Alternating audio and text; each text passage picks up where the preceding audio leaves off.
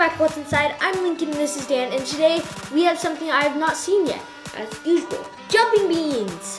Mexican jumping beans, because today is Cinco de Mayo. Happy Cinco de Mayo. Yay! Cinco de Mayo. Cinco de Mayo. If you haven't heard about Mexican jumping beans, they're inside of this bag. We're going to take them out. We bought 200 of them. So let's grab a few of them. Let's put them on Lincoln's hand. There we go. Go. Maybe these are dead ones. Oh, and where did we get these? No, we did not go to Mexico. We tried.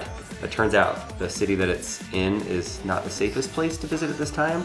So we bought these online. We got them sent to us. Why aren't they safest? I don't know. This is really cool. Like if you're a school teacher, this would be a really cool thing to buy to show your class. Oh! It moved! It moved! It moved! But in your hand? Yeah. It moved just a little tiny bit. This one right there, see that one? Right there? That one moved. It was face down, now it's up like that. Oh, it moved. Oh, look at it! Look at it! Oh, it's like, totally moving. Get me out of here. Maybe that one's the only one alive. That one. What's happening? Oh, this one just moved like crazy. Oh. Oh, that one, another one moved in there. Look at that. It's going, it's trying to get away from your hand. There is something inside of these. We didn't get completely ripped off when we bought these off the internet. That is crazy. Oh, another one just moved. There are things inside of here. Big dog. Dog. I'm surprised it's actually working. They are a little seed on a bush in Sonora, Mexico. It's the only place in the entire world. And these moths come and they kind of leave their larva, whatever it is, inside of the bean. And as it grows, it eats the inside of the seed. To one point, it falls off onto the ground. And then when it's on the ground, it can sit there for up to a year. They're very sensitive to temperature changes. If you put it in your hand, it feels the heat pretty quickly of your hand, and it realizes, oh my gosh, this is too hot, let's move, because if it gets too hot, it gets dehydrated, and then the worm will die, and then it will never turn into a moth and fly around. That's interesting. There you go, there's some history, background. We need to cut these open and see what's inside of them to see if there's actually some kind of worm in here. This is kind of weird. So they're living creatures? Yeah, they're living worms. Will little they die worms. in there? If they get too dehydrated, they will. Or if we cut them open. I've got an idea to try to accelerate this process a little bit. I'm nervous. Fire.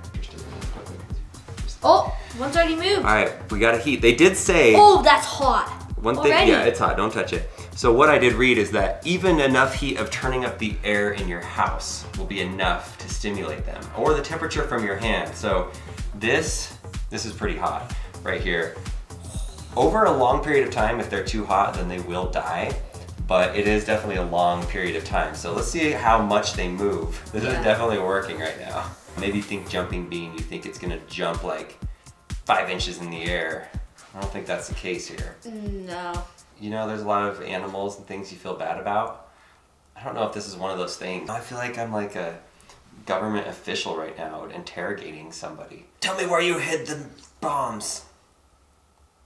In those. It's a hot day to be a bean.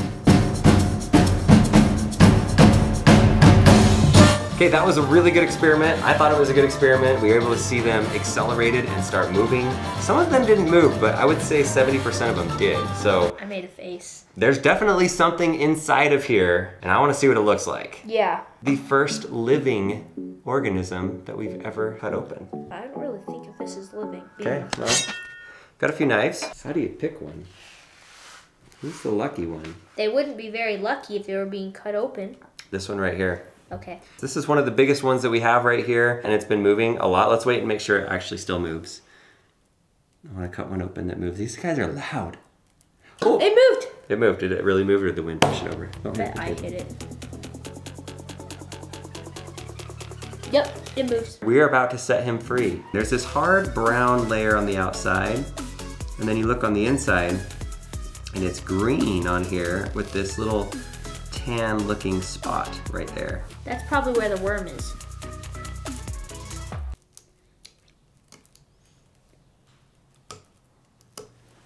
Okay, I've made a small hole in there. There's just a little tiny hole. It's probably so bright for his eyes. Wormy worm, you coming out? I'm trying to be gentle. I don't want to just cut his face off.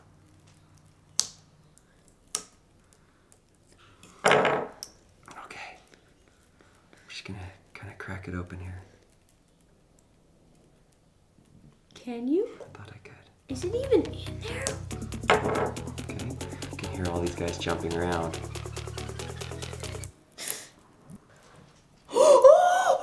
It's living. Look at that. We got him. And we didn't kill him. Not yet, at least. What are you doing? Look at him. Buddy, I'll catch you if you fall. Oh, he's got a string. It's like a spider. Yeah, he's like gonna build this little cocoon. When you get some rotten food from the grocery store and it has like maggots in it, you don't feel so bad about killing those, right? Should we eat it? Let's put a poll question right there. Well, Should Lincoln or I eat the maggot guy? I think it pooped. It was like, that's what it was doing in there. Is that what you're doing? You poop? He's still alive. He's still alive. He's looking. Let's put him in his little home. Let's put him back. Look how many. We have all these worms. I don't want these in my house. I don't want them to like turn into moths. And I wake up in the middle of the night and there's moths all over my face. So a Mexican jumping bean does have a little worm that will turn into a moth at some point. And it has a little string thingy. I hope you have a good Cinco de Mayo, and I hope your chips and guac don't have little worms or maggots in it. I'm gonna touch it. If it does, you can think of this video. Should I touch it? Look, it's back in its home. Yay. Kind of a cool thing for teachers if you want to have them for your classroom to show students Mexican jumping beans. And if you do want to buy some of these, we bought them off of eBay, and they only have them in the springtime because that's when these come out. These fall off the bushes and they're able to get them in Mexico, bring them to the United States, ship them out. I think they ship these from San Diego. They don't actually jump super high. They just kind of shake. They're more like Mexican rattle beans. Yeah, that would be a better name, but it doesn't sound as cool. Or Mexican rattle worms. I didn't think that it would actually like look like a worm. We will have a giveaway. If you would like one of these Mexican jumping beans, let's say we'll give away, how many, 30? 100. 100? Yeah. Okay, I don't know if we have, do we have 100? Yeah, I think that's what I bought. You said you bought 200. Okay, we'll give away 100 of these and actually mail them to you. 100 stamps, 100 envelopes. We probably have to put some protective covering around it. I thought we were just gonna give 100 to one person, but yeah. No, like 100 different people. Yeah, let's do that. This is gonna be our biggest giveaway we've ever given. If you guys want one of these, let us know and we will send 100 people in the United States a jumping bean. Cinco de Mayo.